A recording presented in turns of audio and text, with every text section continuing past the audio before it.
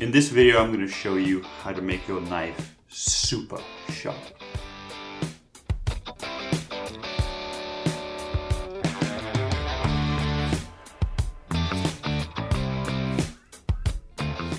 Look at how it glides through a tomato slice and just creates a super thin slice. Now in this next shot, pay attention to my hand. I'm not even holding the knife. It's just resting in the palm of my hand. Now that is sharpness.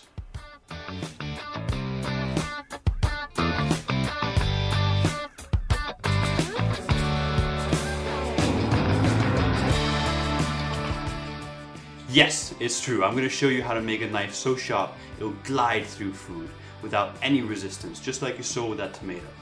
Now, my first ever sharpening video, and the only sharpening video I ever made on my YouTube channel, was a raging success. It was the first video I ever had to hit 1 million views. And why I'm telling you this is because that was 6 years ago, and I decided I would never make another sharpening video just for views. I would only make one if I could do it better.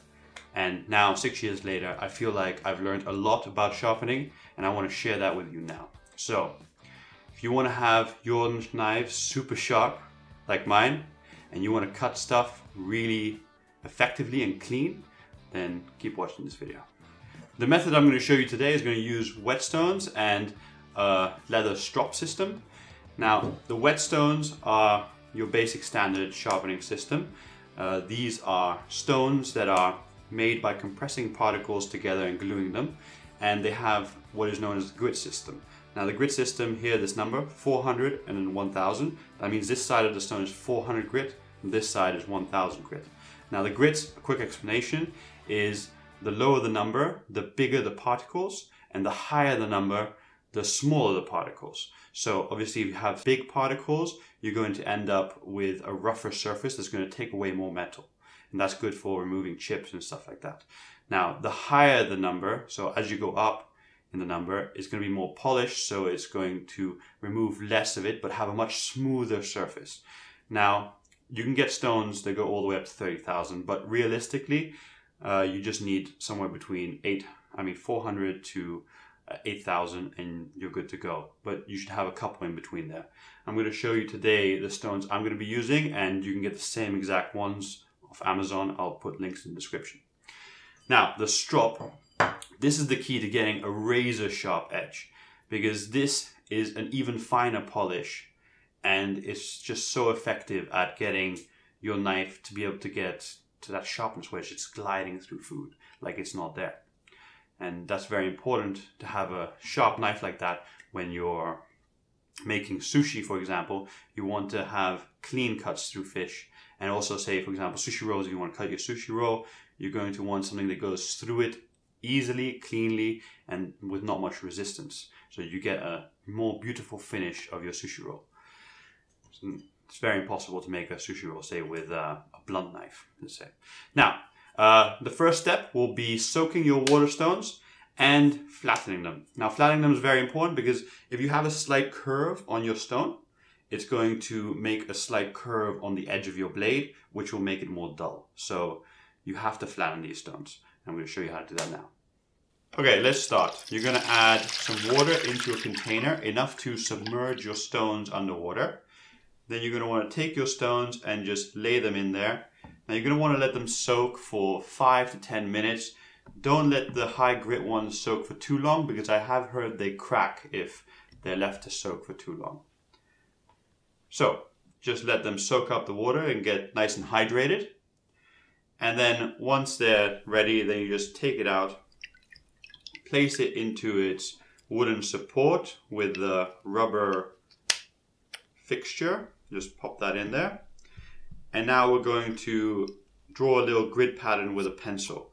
And this is just so you know where there's curves or dents or things you need to fix with the flattening stone. So in the box you get this small little flattening stone, but I don't really like using this. I'd rather use this bigger one. You can buy this on Amazon. I'll link it in the description below. And just wet it. And then just rub away the big grid pattern you just drew on. So just go up and down like this, and you can see there's a little bit of a curve here that needs to be removed since the grid pattern wasn't disappearing that. So just keep going until the grid pattern is fully gone. And then once it's gone, you're going to want to taper off the edges. And for that, you just place your stone at a 45-degree angle on the corners, like that, and just taper it off. And this helps to stop the knife blade catching on the corners a little bit. Okay, now moving on to the most important part about knife sharpening, the angle. You have to maintain an angle that is the same during your sharpening. Because if you move it, what happens is you're hitting the edge of the knife at several points and you'll create a curve. So if you imagine you zoom into your knife and it's got two flat sides like this. This is a symmetrical example. But if you were to have a curve in it like that, it would create more resistance when you're trying to get through food. So what I mean is, as you have your knife on the stone and you pull it across, it has to maintain the same angle. If you fluctuate, you're going to create a curve on the edge of your blade, which will not be good and will not make you have that super sharpness that I'm trying to show you how to get in this video. Another thing to think about is this is a Japanese blade, so it's sharpened at a lower angle on this side and a higher angle on this side. And you sharpen it 70% on this side and 30% on this side. That is for right-handed use. A Western blade, for example, is sharpened equally on both sides, usually between 16 to 28 degrees. But a Japanese knife will be sharpened at a much lower angle and it will have the 70-30 rule. So what that translates to is, as a crude example, you just put 3 pennies on one side of your whetstone and 2 pennies on the other side. So for this side, you'd use 2 pennies, and then for the other side, you use 3 pennies.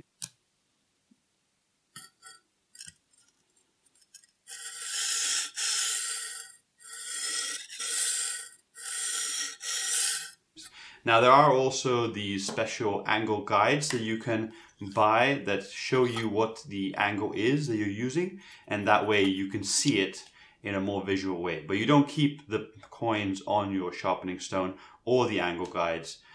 It's just so you get a visual example of it. Although the angle guides do have a little rubber strap to keep it on there. But it's just to have a guide, just to get in your head more or less what the angle is. But the most important thing here is just to maintain the same angle. So don't go fast. Just go slow at first. Just get used to the angle. Make sure you're getting the right angle and the same angle across as you sharpen across a stone. That's the most important part. Okay, so to sharpen your knife on a stone, you're going to want to keep this nice and wet always, the surface. It's a Japanese water stone, so you want to keep it nice and moist. Now, holding your knife, you should do whatever feels comfortable to you when you're sharpening, but the method I use is pretty comfortable and works pretty well. So, you turn to this side, and you want to bring the tip of your knife to the edge of the stone.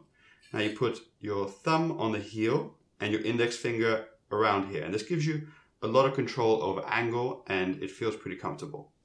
Now, you're going to use your other hand with your fingers to press down wherever the blade is on the stone, so you get a uniform pressure. Now you don't want to press very hard, and you only want to press when you drag down. And when you go up, you're going to let go of pressure. And I'm just going to let go just to symbolize that, but realistically, you don't let go. And you don't have to apply a lot of pressure. Now, another thing to take note, if you saw there, I start at a 45-degree angle here with the back up a little bit since I'm working on the tip of the knife. And as I go down, I lower the back and I turn the knife. So we get a nice uniform direction across the blade. Now, if this was a different kind of knife, I wouldn't do that. For example, a cleaver or a butcher's cleaver or a santoku, it has a more straight knife edge. But since this is your standard chef knife, it has a curve to it, which you have to take into account. So again, you just place your positioning, put your right angle with the stone, and then you start.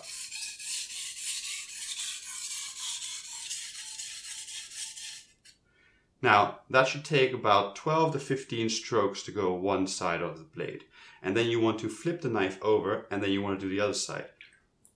Now, again, always keep your stone nice and lubricated. And now that we've done this side once, we're going to do the other side. So for that, you put your thumb close to the edge and your index finger at the heel. And then we're going to start at this side of the stone because it's a bit more comfortable. And you're going to put the tip at a 45-degree angle to the stone. And then again, we're just going to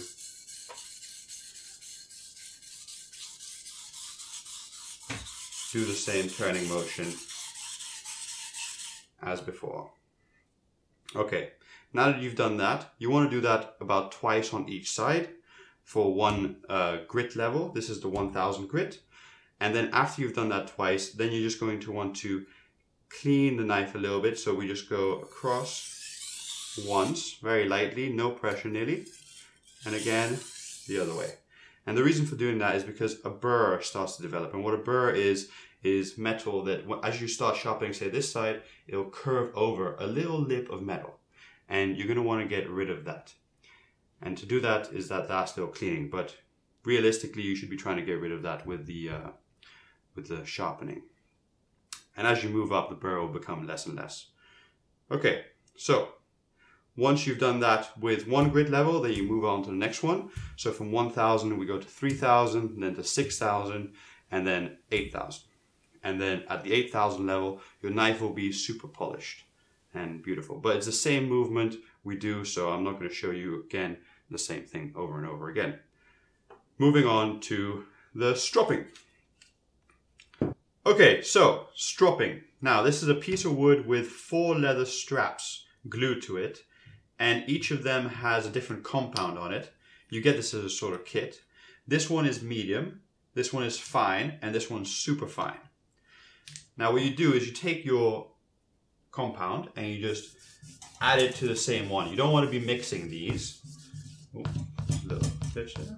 So just add it like that, and then the green one on the green one, and the red one on the red one.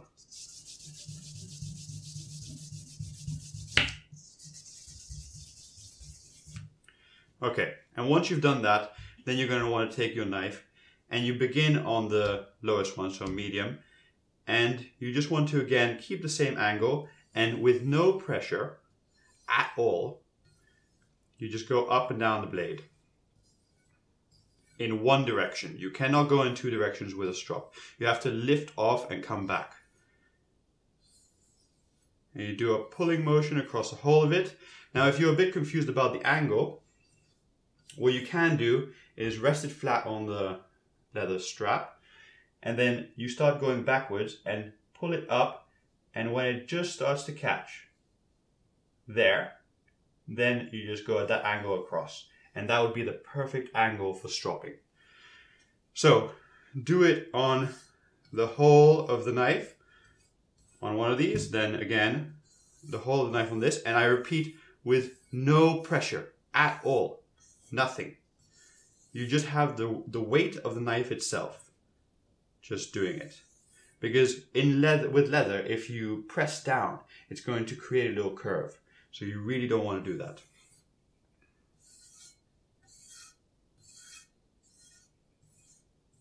So again, just continue stropping all the way across the blade, and you do this on all 3 of them.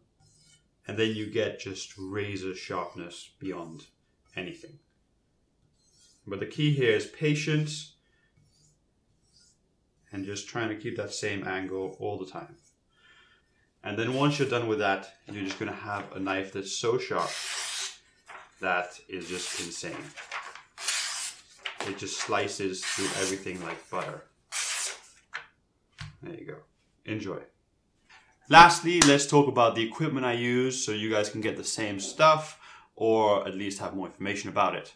The stones I've been using are Sharp Pebble. They're pretty reasonably priced. I'm going to link them in the description.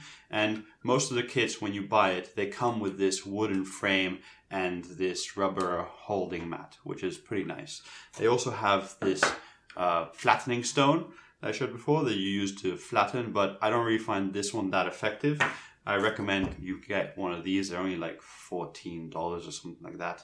And they come with these ridges that are very helpful because it lets all the material go out. And it's just very quick at doing its job. Lastly, the leather strap. Now this is 4 leather straps mounted on a piece of wood for easy use, and it comes with these compound waxes that you can apply. It's a whole kit. I'll link in the description also. You get bigger ones too. You get ones you can mount on tables and stuff like that. But having 4 like this in one place is pretty useful. I like it. Oh, and the knife. The knife I've been using is also from Sharp Pebble. They were kind enough to send me the stones and the knife for this video. I'll link that in the description also. I think that's pretty much it. Thank you for watching. See you in the next one. Goodbye.